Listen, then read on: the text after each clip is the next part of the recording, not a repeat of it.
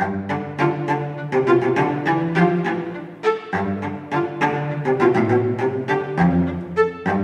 back to Practical Stoicism. I'm your host, Tanner Campbell. I hope you're doing well. Remember, if you hate ads, and oh boy, I know you must, I hate them, you can get rid of them for just $6 a month by becoming a premium supporter of this podcast. I would certainly appreciate it, and it comes with a couple of extras you can learn more about over at stoicism.supercast.com. You can find that link in the show notes of this episode, and every episode.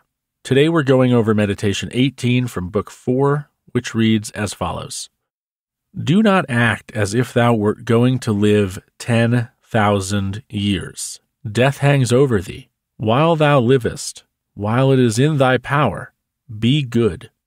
Never missing an opportunity to remind us of our mortality, Marcus is at it again. You're going to die, and it's not as if it's guaranteed to happen when you're 90 years old and tired of living. It might instead happen today, or tomorrow, or right now, and you had better act every day with that in mind, or you're going to find yourself dying with significant regrets. On this podcast, and no doubt on others, you have heard the Latin memento mori, or remember you must die.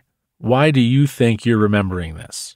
It's not to be the most goth kid on your block, it's to keep yourself focused on the work you're trying to accomplish, the changes you're attempting to bring about in the world, the mortality of your friends and loved ones, the unknown limit placed upon your consciousness, etc. We say memento mori, and some of us even carry coins that say this or get tattoos that say it. I don't, but some do, in order to remind us to constantly assess the way we're spending our time and to ask of ourselves whether or not this investment of our time, whatever it is when we ask ourselves this question, is the best use of what little time we have. Now, that doesn't mean you can't muck around sometimes. It doesn't mean you can't have a lazy Sunday or do nothing for a while you're on vacation. It doesn't mean you have to be all business all the time and have no fun. All it means is pay attention to the fact that you don't know when you're going to die and assess your current activities appropriately.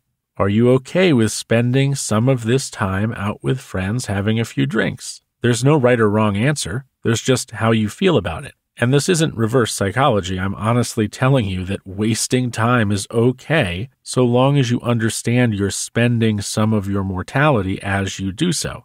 I waste time every Friday night when Netflix releases a new episode of The Great British Bake Off. I'm actually a little bit bummed out because this Friday I think is the last episode. I get to find out who wins, which is exciting, but it's also sad because I can't watch them anymore. I have to wait a whole nother year. And every Saturday and Sunday that I decide to spend reading old Calvin and Hobbes comics, I waste time then too. And while I'm doing those things, if I'm doing those things, I'm having an inner conversation with myself. Is this how I want to spend these moments? Am I okay knowing I won't get them back? Is this an expenditure of life hours that I am okay with? If the answer is yes, I keep at it. If it's not, I stop. But asking myself these questions are a good opportunity to make sure that I'm not wasting my time, or not wasting my time in a way that I would rather not be.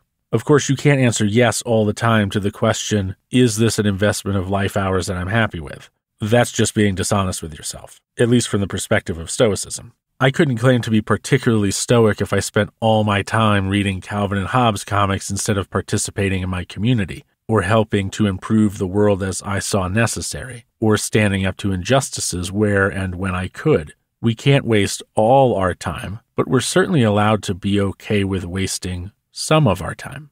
And there's a feature of what I call dude bro stoicism that I think contends with my notions here and is flatly wrong, and maybe it's worth talking about it now. Dude bro stoicism, the sort you see from many masculinity influencers, is a very black and white, 0-1, on-off misconception of stoicism. These individuals frequently mistake stoic with a capital S with stoic with a lowercase s. I in fact saw one such video from an influencer today, a guy named Andrew Tate, an individual who I personally believe has done untold damage to numerous young men with his platform of go your own way, so-called red pill masculinity. In this video, he said emotion made you unstoic.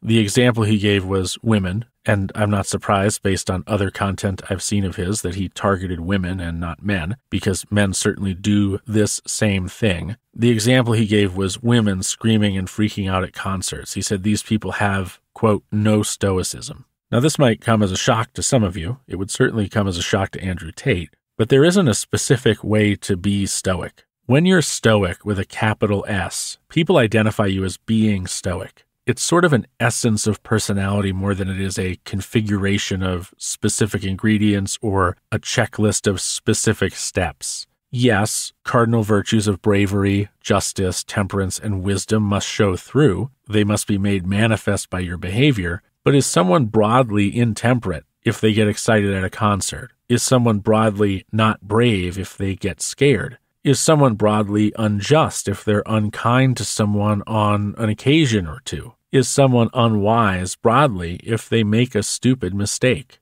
The answer is no. You can make mistakes. You can occasionally be unkind. You can occasionally be afraid. You can occasionally get overexcited. These things don't make you unstoic broadly. They may make you unstoic kind of in the moment, but that doesn't mean you're not a stoic person.